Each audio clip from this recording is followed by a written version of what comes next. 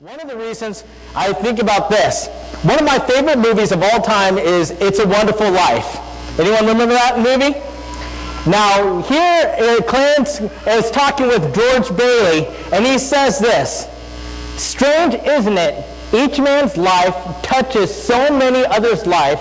When he isn't around, he leaves an awful hole, doesn't he?"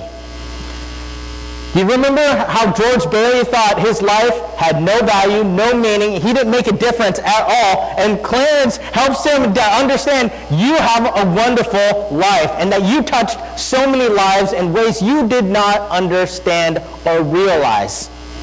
That's why it's so important for each one of you to be here, to worship God today. Let me tell you right now, when you're here, you encourage me. When you're here, you encourage the people in your row. When you're here, you bless other people saying there are other people of like faith who are going through the same journey of life, and they chose to be here to worship God, to encourage me, and for me to encourage them. They have a meaning in their lives, and they touch my life, and I touch theirs. Realize, we don't ever want you to be an awful hole. We need you to be here because you touch lives, every one of you. So if you don't think you have significance or meaning, realize God has never done anything without a purpose. And that you have a purpose in being here, and he purposed you to be here, and he purposed you to want to be here. Let me tell you this. You touch lives every time you walk through those doors. Your life has meaning. And so I want to encourage you. In a moment, we're going to get up. And we're going to encourage each other. And we're going to say, why? Well, one of the reasons why we do this is because I want you to know that the people you hug or fist bump or talk to, you're touching their lives today. And maybe your hug or your smile or your words of encouragement or your words, you know what, I'm going to be praying for you this week, is going to be one of the things that is going to carry them this week in their walk with Christ. In this journey through a dark world. You do touch lives. That's why every person here is necessary and important. And so I want to encourage you to get up and be a blessing. And don't be an awful hole. We need you here. So let's rise up and encourage each other now.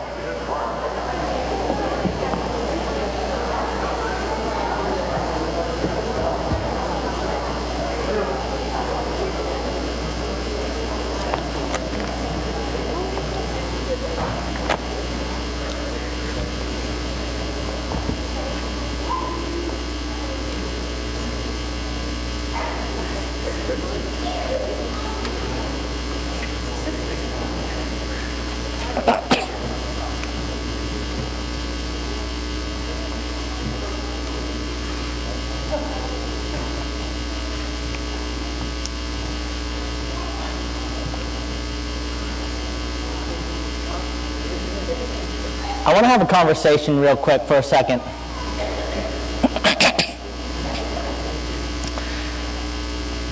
This whole year's theme has been around the Word of God. And when I think about the Word of God, it's not just some logical book, but it's an emotional book. And I was thinking about this for a moment. And I was thinking about some of the needs of modern-day Christians, especially in America. And I thought about our history as a church. I thought about our history in America. I thought about our history of growth and spiritual maturity. And I was thinking about God's Word again as we're emphasizing this theme. And I was thinking about this one moment. I was thinking about a moment where I was with a man who was dying. I was about 24 years old. I was in my first full-time ministry position. And I got a call saying, "Can you come to the hospital?" And one of the ladies who was a member of our church met me at the hospital doors. And we walked up to the room of her husband. And this was the first time I really saw someone in my ministry really, really agonizing in pain. And they started putting him on morphine and some of the other things, painkillers and so forth, and he was going to die. He was going to die within the next day or two. So I remember holding this man's hand and holding his wife's hand. And the whole time she just held his hand, staring at him, and just started crying. That was a very hard couple of days. And then he passed away. And she came up to me, this woman, and this was a woman who didn't grow up in the church.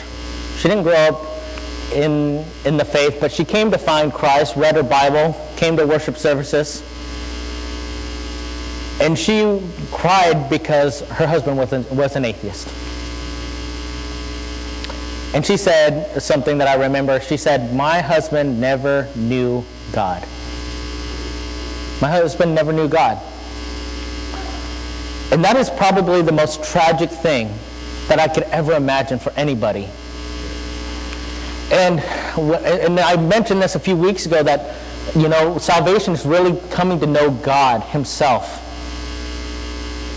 And one of the reasons why he never came to know God was he never spent time in his word. He never came to know truth. Now his wife came to worship services. His wife read her Bible every day. Her wife encouraged her husband to read the Bible. But he never chose to. And that was a tragic thing. He never knew God because he never knew God's word. But then I think about a good moment. And in fact, this last week made me really smile. And the last few weeks have been making me smile. A few weeks ago, I was in life group, and Alex Cox mentioned something about his young adult group. And they were saying, "Hey, we need a place to hang out." And they jokingly said, "Hey, how about we go to Micah's house?" Ha ha. And I was like, "Okay." And they started coming. Now, I'm not dictating what they're doing. They're coming up with their own lessons. They're studying their own topics. They're studying the Bible throughout the week. And that's just been encouraging, seeing the study that Alex has been doing and Olivia has been doing. And Bree came and she was excited telling Disney about stuff she's studying. And I was excited because when I was in this group and I was just sitting back and just listening to them, and I was really proud of one of our young men who was part of our group. And he asked this question saying, "How do I know God?" And when he said that, I was so impressed. And I said, "I wish that is a question every human being in the world would ask. How would I come to know God?" And my response to him was, the same way you get to know anybody. You spend time with them, but you let them talk. And you let them speak for themselves. I don't want people just to know things about God because Micah tells them. I want them to know God because they spent time talking to God in prayer, but also spent time listening to God from his very own mouth, which we know comes from the Word of God. One of the tragedies that I've discovered, especially in the modern church, is a lot of people really don't know God as well as they should. And I know that's a heartbreaking thing. Maybe you're in that position. Maybe you've come to worship services 10, 20, 30, 40, maybe even 50 years. And if you're really honest with yourself, say, I really didn't know God. I knew things about God. And then when I read about the Pharisees, they knew the scriptures, but they didn't know God. And Jesus even made known, if you knew the scriptures, you would actually know it was about me. It was all about me. And I want people to know Christ. I want people to know Jesus. Because oftentimes in my work, people spend so much time focused on their own lives and their own problems and their own struggles, and they talk about them constantly, and I validate them, and they're real, and they're painful, and so forth. And one of the solutions I tell people is, come to know God. I know that sounds very cliche, but when you come to know God, you come to have the right perspective and the right heart and the right mind. He doesn't magically make every problem go away, but he does get you to think about life differently and think about life eternally. And when you think differently, that changes the whole thing. When you get so satisfied saying everything in my life may stink, but I know God, so I'm ahead of everyone else who doesn't know him. They may have nicer houses and cars and jobs and less stress in their lives in various ways, whatever it may be. But I know God. And that's one of the things that I want people to know. And one of the things that I've come to understand is a lot of people don't know how to know God because they've never come to study the Bible. And they don't know how to. And to be honest, I don't blame people. Maybe you've been a Christian for a long time and you've really never come to know God because you've never been taught how to study your Bible. And one of the tragedies is, I imagine, what if I was a brand new Christian? What if I was a brand new Christian, I get baptized into Christ, and then you hand me this book called the Bible, and then say, okay, grow. That's kind of what we do. And I struggle with that because I can tell you, if that was me, I would start like any other book. I'd read Genesis, and then I'd read Exodus, and then I'd fall asleep in Leviticus, being like, what in the world is this book about? Mildew? Rock barriers? Different cloth being sewn together? What? And so a lot of times people get this book and they say, I know I should read this, but I don't know how. And in fact, one of our young adults in our group, after almost everyone else left, him and I were talking, and he said, you know what's really interesting? I used to be very apathetic in my relationship with God because what I would do was I would do the devotional where I'd read 2 verses, say, oh, that's good, and then I'll say a quick prayer and call it good. I give God 3 minutes, read 2 verses, said a prayer, I'm done. And then he said, you know what? When I finally decided, you know what? If salvation is really important, if relationship with God is really important, if life change is really important, maybe I should spend more time in this book that tells me how to do all those things. And so he said, you know what, I'm studying for the very first time, and I'm getting really deep into it, and I'm learning so much, and so much I thought I didn't know is actually wrong. And so he started studying his Bible. And one of the things that I want you to do is learn to study your Bible too. One of the things I asked some of our greeters to do was I asked them to hand out a handout. Did everyone get a handout for their family from this morning? We're not going to cover that, but I want you to have this handout. And if you didn't get one before you leave today, because one of the things that it has is it kind of gives you a simple understanding on how to study your Bible. So that when you stand before Christ, you can say, I don't really have an excuse because Micah had that handout on that day in December. You know, I want you to really read over that handout to say, okay, I want to know God. I want to be saved. I want to remain saved. I want to help save my friends and family. I want to be changed from the heart and to the outside. I want to be a brand new person. And so I want you to learn to study God's Word because that's the only way you're going to know Him. It's kind of like social media and creation. In creation, we know that God exists. It's obvious. You go on Facebook, you go on Instagram, you go on Snapchat, you can see people's profiles. You know that that person exists somewhere in the world. But until you start having communication with that person, you don't actually come to really know them. We want to transition from just simply knowing about God to actually knowing God. To not just simply knowing some scriptures, but actually knowing God because of the scriptures. I often think about Elvis Presley. And did you know Elvis Presley was a certified genius? IQ-wise, he was a genius. And every year when he was a child, he got offered, there was a scholarship to church camp, that whoever could memorize the most amount of passages of Scripture would get a free scholarship to camp. And do you know who won every single year? Elvis Presley. And do you know why? He memorized at minimum at least 500 verses of Scripture. But if you would have known Elvis's life, he would have been able to tell you there were periods where it was really, really bad. And his stepmom was actually a member of the Church of Christ. And so there was a lot of things that Elvis would go back and say, I knew a lot of Scripture. I read a lot of Scripture.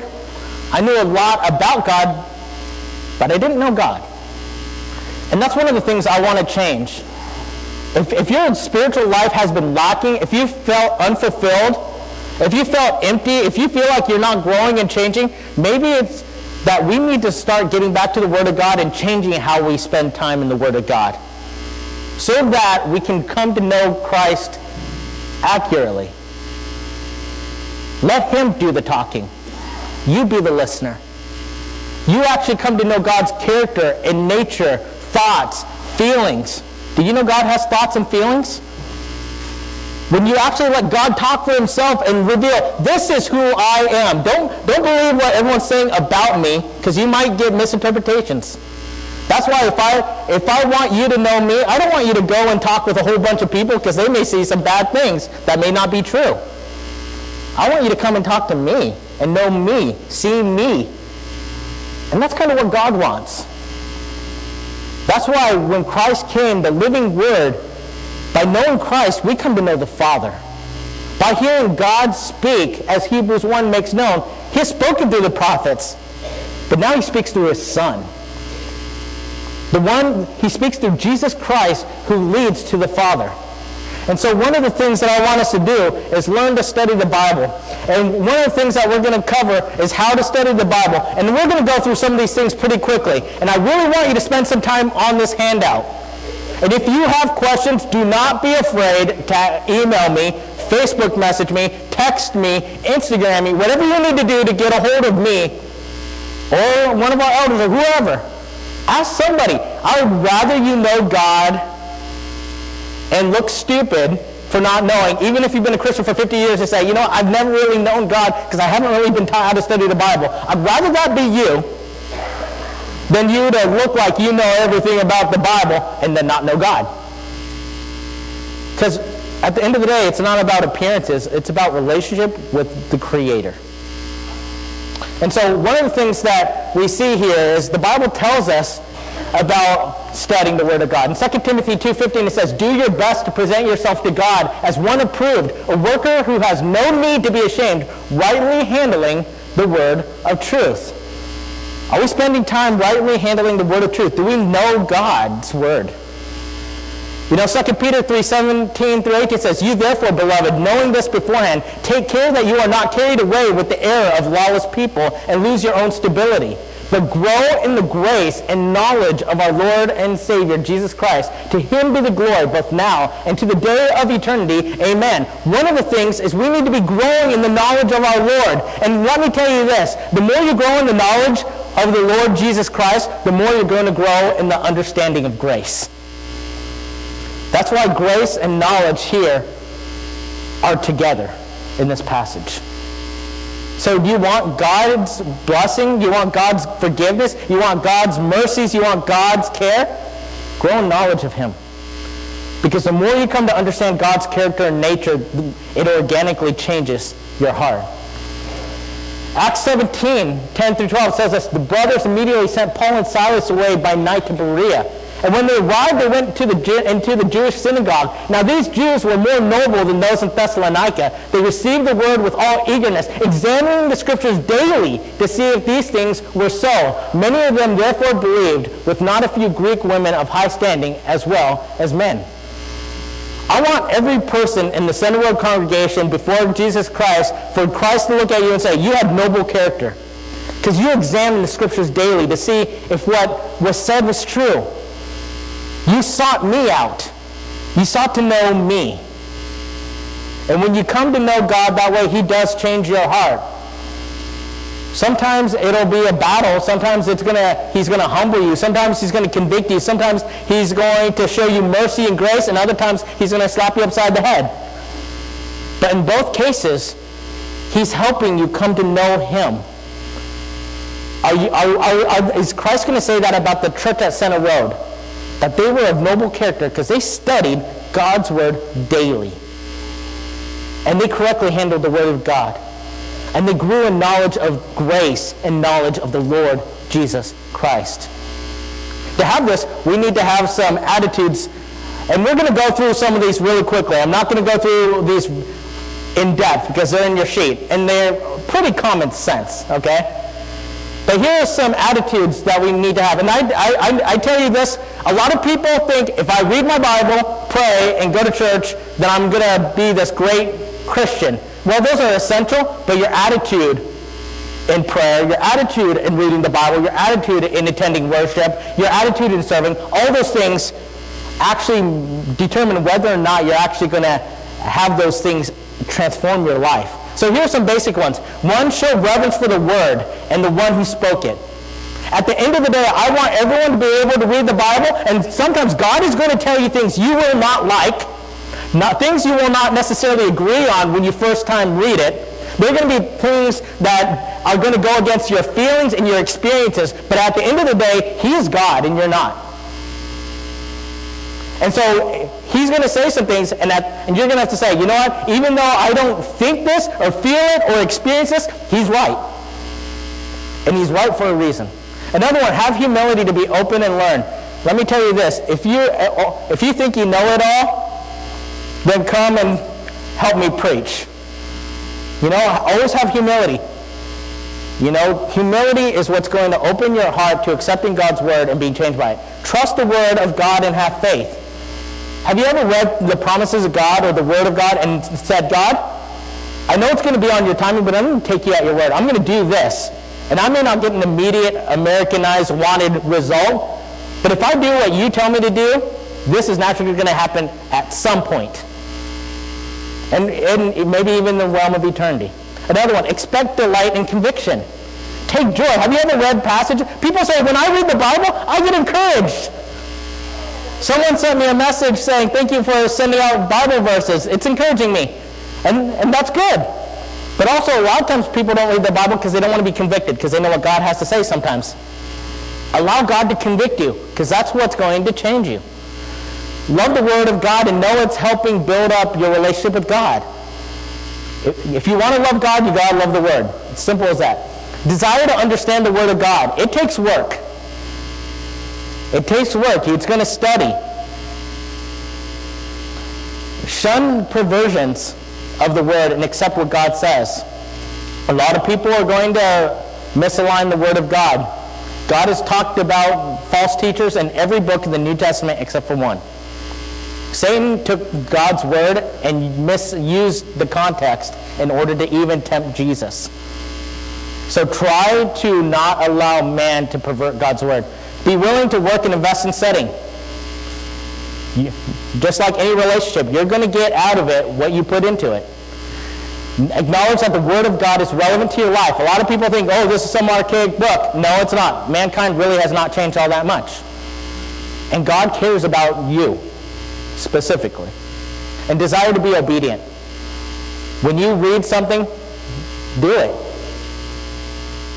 Here are some purposes. We're going to go through this pretty quickly. To know and love God with our whole being. To accept His salvation and know how He saved us. And let me tell you, when you know how to be saved and you've accepted it, at the end of your life, you're going to have less doubt on whether or not you're saved. And let me tell you, as a minister, a lot of people have that question when they get closer to their death. Am I really saved? Well, if you trust God's Word and God says it and God does not lie, then trust it. Third, to learn to love other people. You got to learn to love other people even. Because sometimes it takes work to love people. You know? To know God's commandments and standards and obey Him. God has a moral standard. And they're actually meant for our good. You know, morality is meant to actually protect you and not harm you. To understand God's interaction with man, we often ask, how does God work among us? Does God still care? Yes, He does. That's why we pray. If we prayed and God did nothing, then what good would prayer be in asking Him to do things? You know, it's really that simple. To know how we ought to live in view of God and eternity. Most people in this world live with a temporary mindset. They think, what can I get today? How can I be pleased today? How can I live within the next 5 years? That's too short of a question. We need to be asking, how am I going to live in view of eternity? We got to be who God purposed us to be. And the only way you're going to figure out who God made you to be and purposed you to do is to spend time in God's Word. And when you realize, God values me this much, God trusts me this much, God wanted me to do this much, He trusts me, He blessed me. He gifted me. Think of how much value God put into you to help us know truth and what truth is. And let me tell you this. A lot of the problems you have in life are because of the lies you accept from Satan, the world, and even yourself. I often tell people this. People say, no one loves me. God loves you. No one cares about me. God cares about you. You remember, Satan works in the realm of lies. That's why in John 8, Jesus says he is a liar and a murderer from the beginning. And Jesus also says, the truth shall set you free in that same chapter. Now, spiritually, he was talking about that, but we now know in modern psychology, truth also sets you free emotionally and psychologically. And now that's a hard thing to do. And that's why we need to spend time in God's Word, because God's truth changes the way we think, changes our perceptions, helps us to train our feelings to be how God wants them to be. Now that's not very easy. Let me tell you, that is one of the hardest things you are ever going to do, because Satan is constantly trying to lie to you.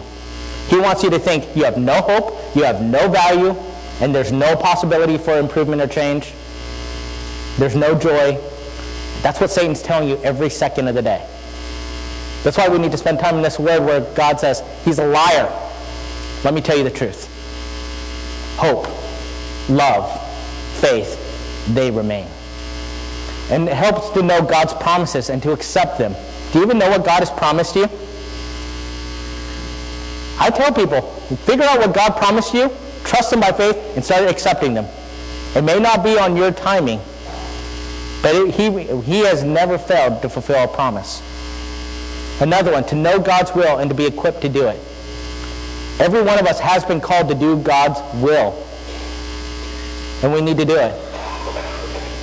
Now, I'm going to have a list up here in a moment, but I really don't want to go through them. I want you to go through this handout, because on one of the sheets, it goes through a lot of the different Bible study resources that you have.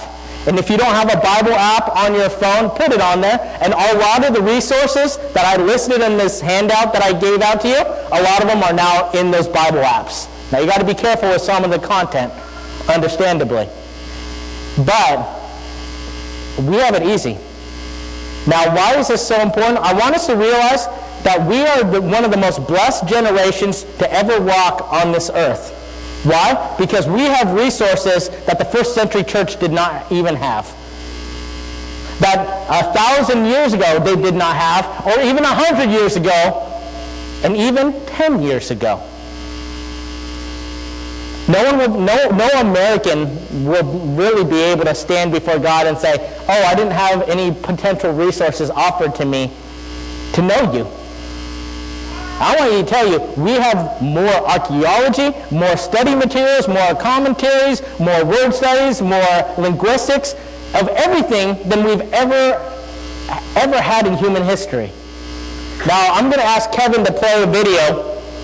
And I want you to think about all these Bible resources we have. And in this video, it's coming from an old TV show. Anyone ever seen the TV show Boy Meets World? It was really popular in the 90s. Okay. Now, there's a teacher by the name of Mr. Feeney. He's actually considered one of the most popular pop culture teachers in television history. But he's going to make a remark about the availability of information in the modern age. Now, granted, this was in 1997 or 1999. And so we're even 20 years removed from this. But the message that Mr. Feeney gives is very good. So let's play that video.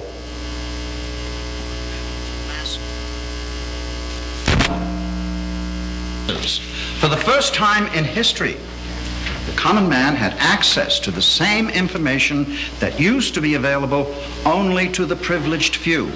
And who would you like me to make this out to, my darling? Gentlemen, might I interrupt your press junket? There's some learning going on here. Maybe you feel it's important to learn that Gutenberg invented the printing press, but pop culture and these pouty lips have made me a star. I'm going to try to put this as kindly as possible. The show has turned into a circus, and you three or driving the tiny car. Mr. Feeney, I'm proud that I knew that Krusty the Clown was the son of a rabbi. I answered a real question, Mr. Feeney, about the Tigris and the Euphrates. Miss Lawrence, I would never deny you your moment in the sun. But knowledge fever no longer has much to do with the kind of knowledge I would want you to absorb. Mr. Feeney, look. Well, the show's proving that we're absorbing the right type of knowledge, right? I mean, that's why we're the champions.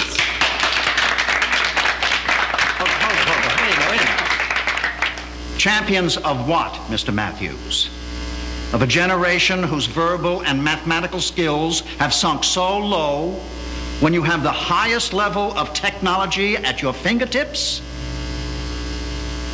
Gutenberg's generation thirsted for a new book every 6 months.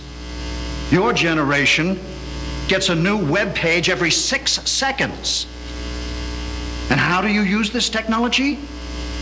To beat King Koopa and save the princess. Shame on you. What did you think of that video? Thank you, son. But his message was right on. Can you imagine? Now you could take what he said, every 6 seconds a new website. You could now say every 6 seconds a new app is being developed. We are at a time where resources to know God are at its greatest level ever in human history. And we have it all.